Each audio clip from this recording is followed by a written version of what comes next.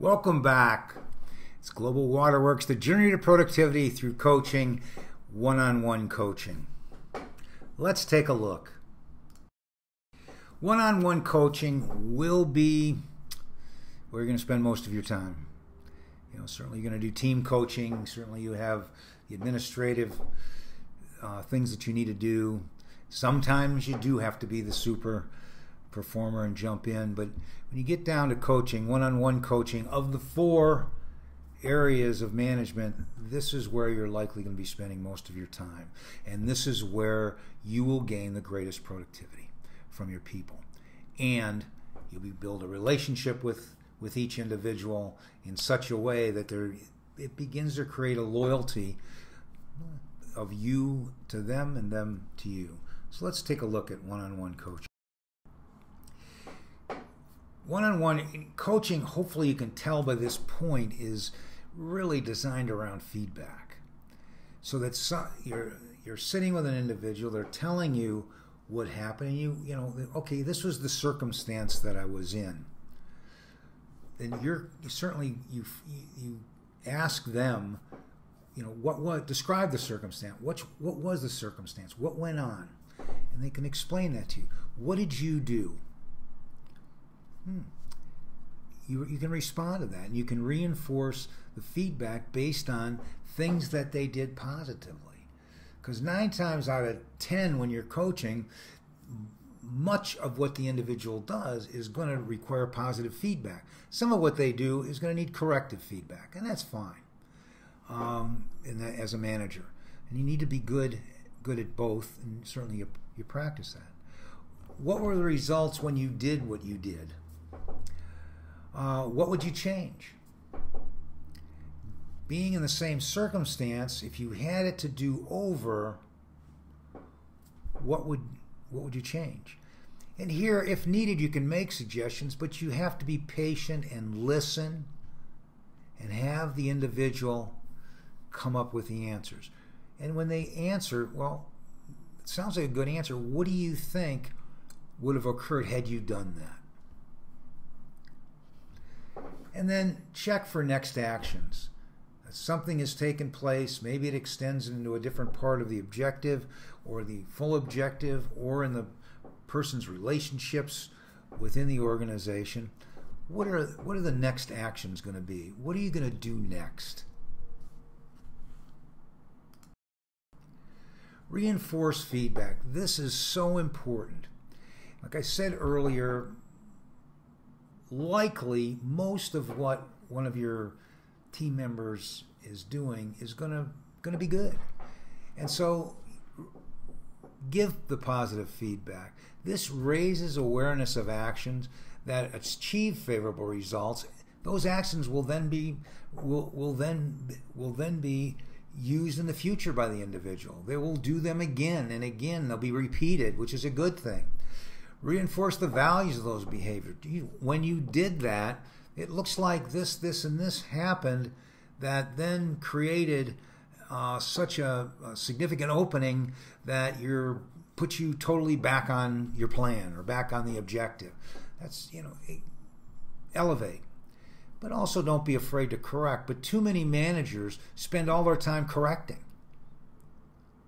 And so when the team member comes into the office or into the cubicle or into the one-on-one place of meeting, they know that they're going to, come on, all I'm going to do is get beat up because I can never do anything right.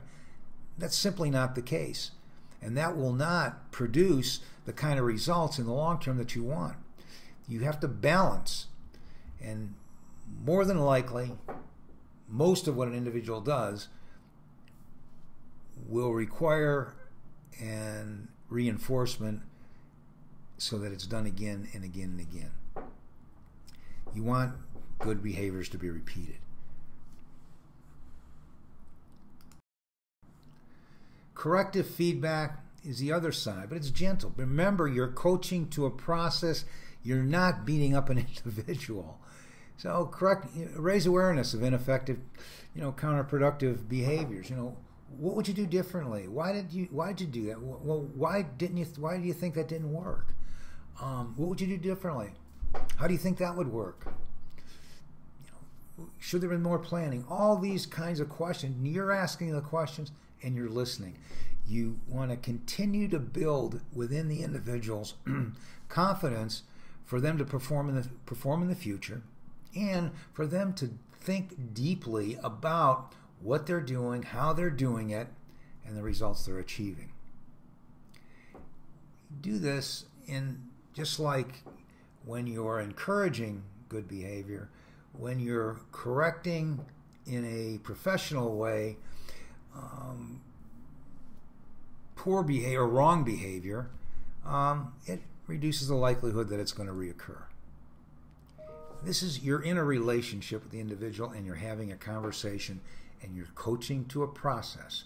You're not coaching an individual. Clear expectations. So all the time you're returning to the objectives and the process that was put together by the individual or the team. So you're always returning there. Don't waver. It's the objective, it's the time frames, and it's the process. Review the progress always. Where are they against the process they put together? Are they on the schedule that was put together to achieve the objective? If not, we need a touch-up on the plan, an alternative plan, a change, whatever it might be, but then have them take that away as an action, but set the time to review it. And it should be in a pretty short cycle, so that if they need to do a redo on a plan, within a couple of days you should be reviewing that, because you want to get the team or the individual back on schedule as rapidly as possible. And then you check. Preparation coaching. CBR questions, so circumstance and questions prompt the employee to identify the desired results. Identify, and they weight alternatives. You can see what's on the screen here. Determine the best actions. The whole idea here is their thinking. They're improving their thinking about their position, their responsibilities, and the objectives and the performance and the outcomes that they should be achieving.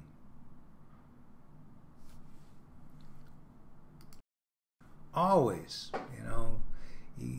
you always think you're like I said, we said at the beginning, you're always coaching. What would you do differently? What's next?